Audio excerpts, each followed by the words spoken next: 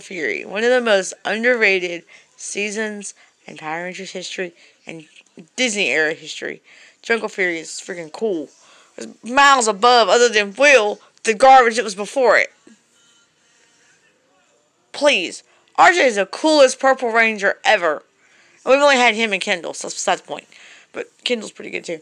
More about her tomorrow. Because I haven't watched Down in Charge yet. Um, Lily is cool. Lily's one of my favorite Blue Yellow Rangers we've had. Casey is so freaking cool. I like Casey. He might be my second favorite Red Ranger we've had.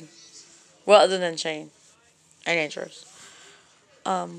Theo's pretty cool. Theo's kind of gets overlooked though a lot. I feel like he reminds me of Adam, and I guess because maybe he's Chinese. Adam's Korean. Don't come at me for that, please. Um, Jungle Fury, I don't believe it didn't go in with RPM, didn't go in with anybody.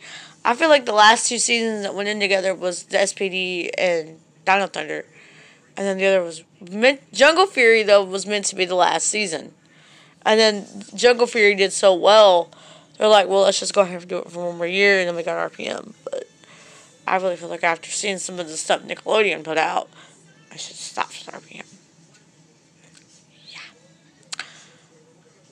With that said, oh yeah, by the way, RJ's cool. That said, bye for now.